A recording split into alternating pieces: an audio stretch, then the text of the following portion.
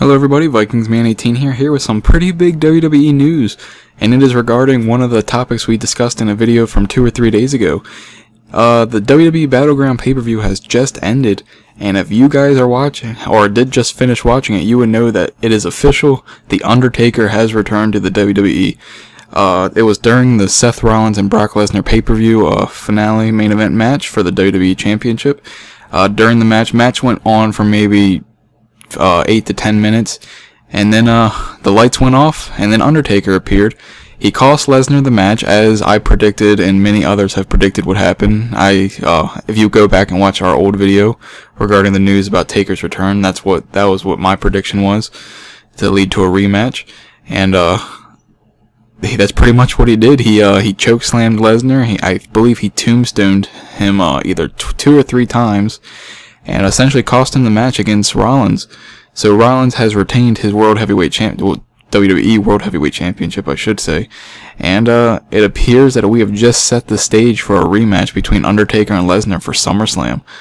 I'm very excited to see this, guys. This will actually be, believe it or not, the first time Undertaker has wrestled at a pay-per-view not named WrestleMania since, I think it was Bragging Rights 2010, they said. He did do the few Raws and SmackDowns with the Shield, but I mean a pay-per-view, like, singles match. This is going to be probably the first, this is the first one he's going to do at non-WrestleMania pay-per-view since 2010, which is pretty far back if you think about it. It was 5 years ago.